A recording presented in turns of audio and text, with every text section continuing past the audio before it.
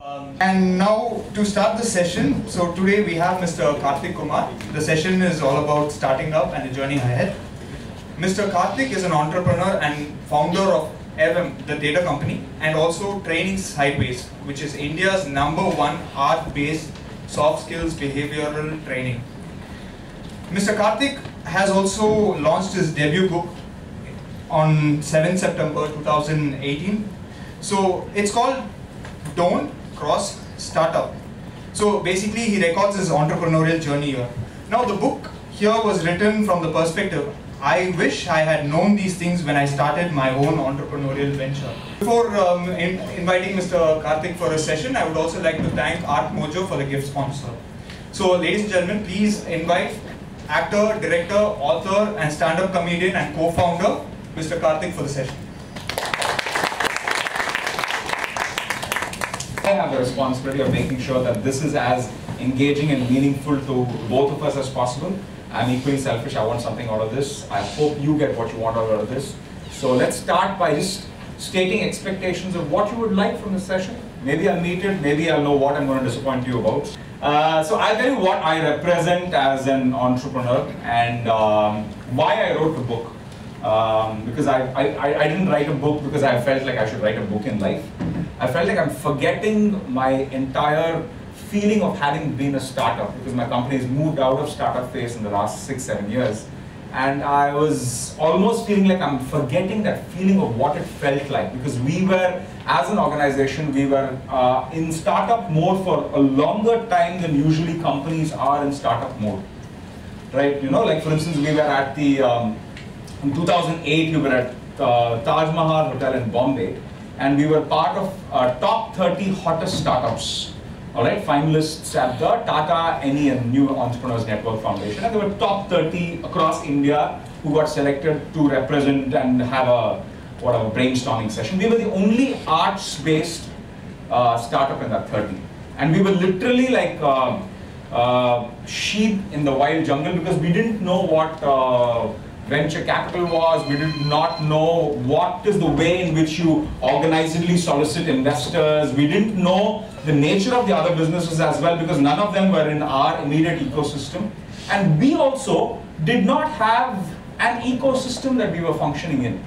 Today, if I were to say arts-based startups and performing arts entrepreneurships, there is absolutely nothing in this country right now. Most performing arts enterprises today are largely funded by a benevolent fund and therefore they get that grant and they do whatever with the mandate of that grant, or they are amateur groups that seek sponsorship in the form of brands and they do their own little amateur cultural activities that goes on.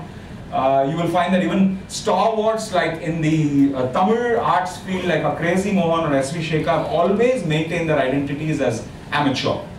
Right? They will actually be called amateur organizations because that's what they do. They don't do this for a living per se because they can't mine this to make enough of a living for the entire repertory, so to speak. Alright, so we were in that top 30 room there, top 30 startups, and there were of course retail startups, tech startups, a few social entrepreneurships at that point of time. And we felt we were like, we don't know what we were doing there. But it just gave us some form of legitimacy saying we are also a startup. And I was forgetting that entire feeling of what it felt like. And we were there in that startup phase from 2003 to almost 2012. 9 years of being a startup, imagine. I mean, I was forgetting that feeling and I wanted to put it down because we made so many mistakes in that phase that I wanted somebody else to read so that they don't make the same mistakes again, they make new ones. Right? Because we came into entrepreneurship like absolute first generation entrepreneurs. We did not know what entrepreneurship was. We did not even think of it as an option until very much later in life. And I'll tell you why, therefore, we chose entrepreneurship as such. All right? And I'm possibly the median educated person in this country right now.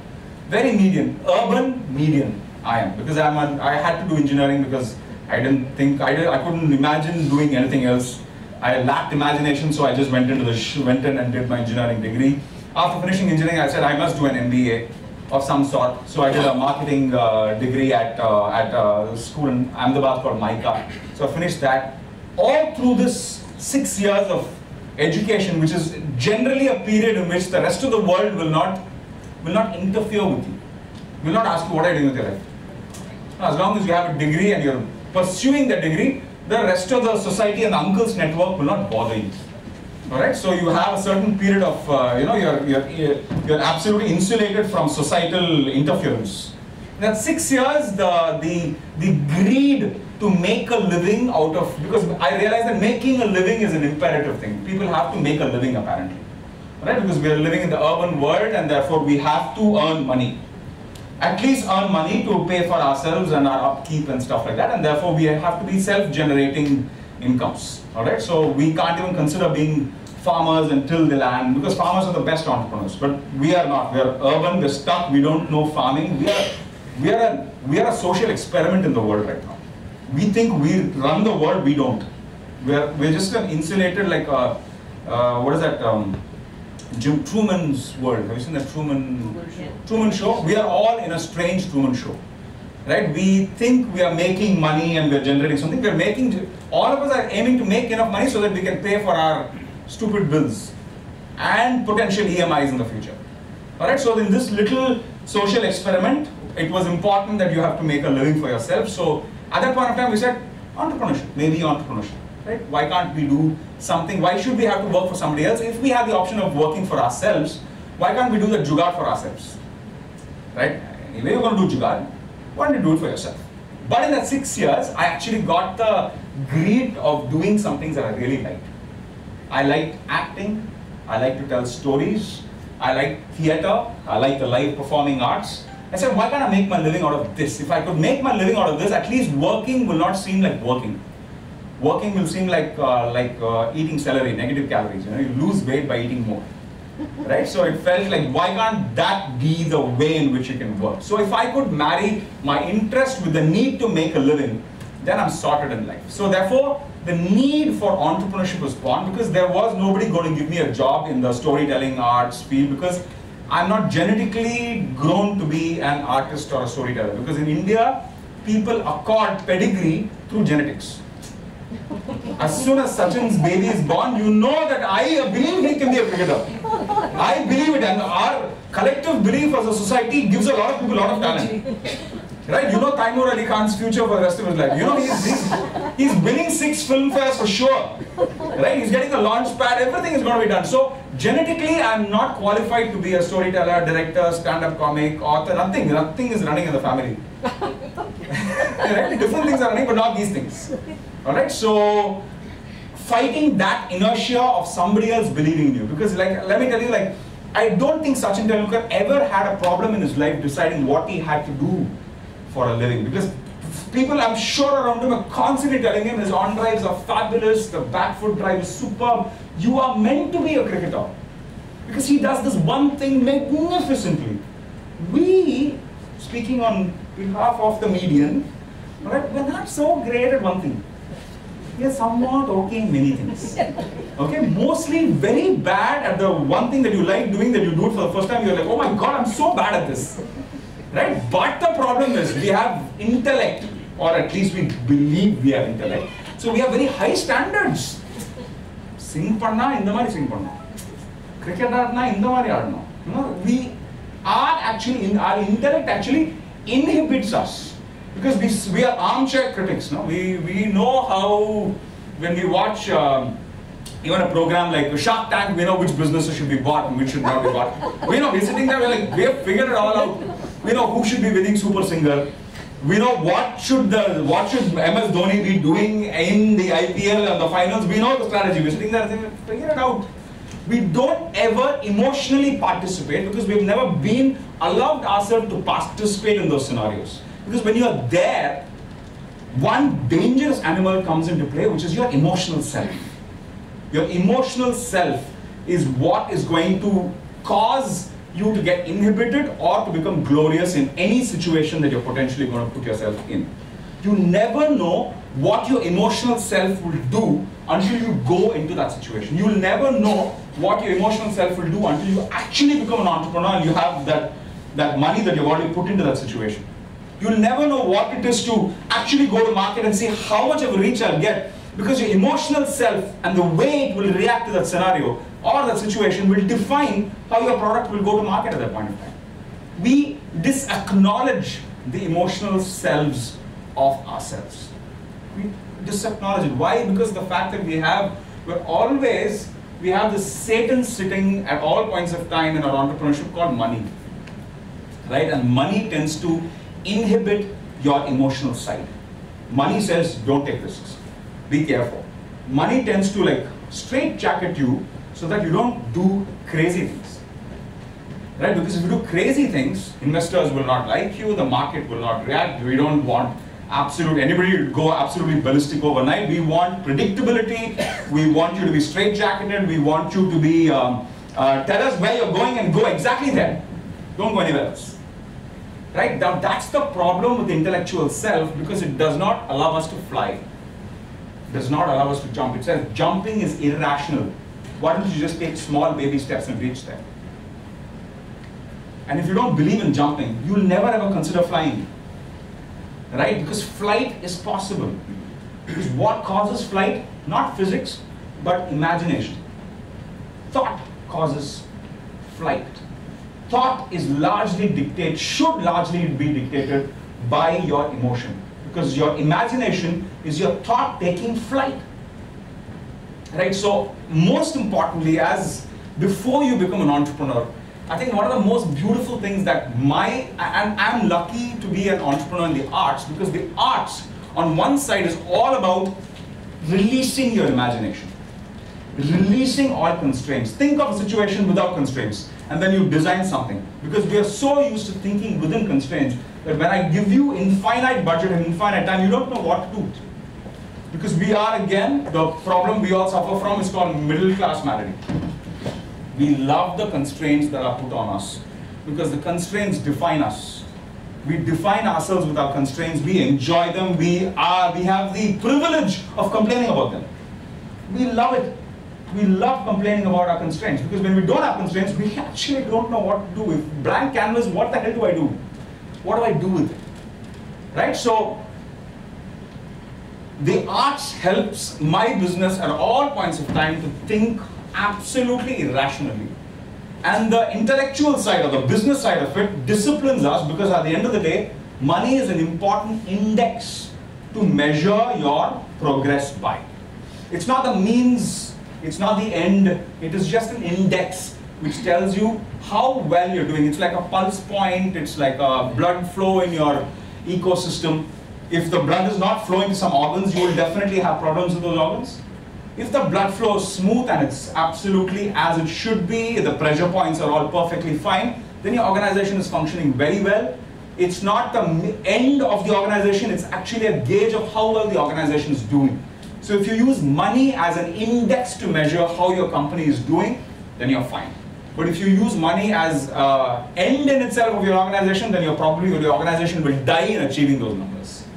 Right? So the entrepreneurship that we got into actually helped us. We actually think irrationally sometimes and then act rationally after that. Can you imagine infinitely and then realize finitely? So that's how we got into this. And as entrepreneurs, and I'm telling you this, you must imagine situations that you're going to go into. Imagine it as if they're real. Imagine that you are actually taking your product to market and you're getting the reach that you want. How would you be there? You can actually teleport yourself into that future as if it's now. Because your emotional side can take you there.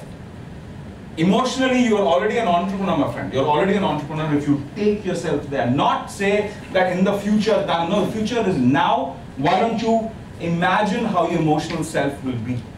Because most entrepreneurship, most things like making a sale, realize it's so important to make a sale once you become an entrepreneur. You can't just say, I've invented something and you go sell itself.